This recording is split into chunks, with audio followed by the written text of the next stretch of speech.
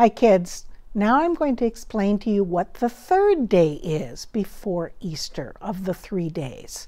The third day is called Holy Saturday, and on that day many churches celebrate what they call an Easter Vigil, which is begun just at dark with a big bonfire.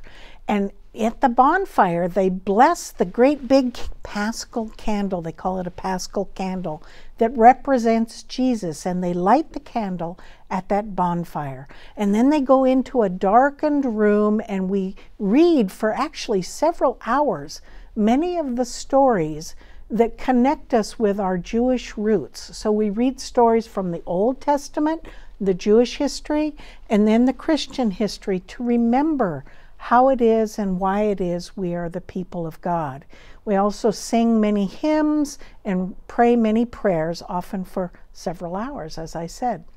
And then it's supposed to end right at midnight.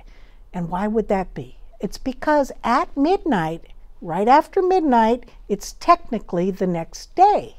So that would be technically Easter.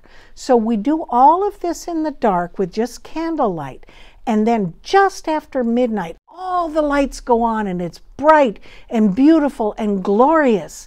And we can see that the altar is all beautiful again. And there's communion on the altar. And the pastor shouts out, "Hallelujah, Christ is risen."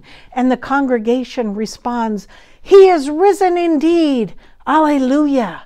So that ends the Easter Vigil, and it's actually Easter, even though it's still dark, because it's after midnight. And that's the story of Holy Saturday and the Easter Vigil.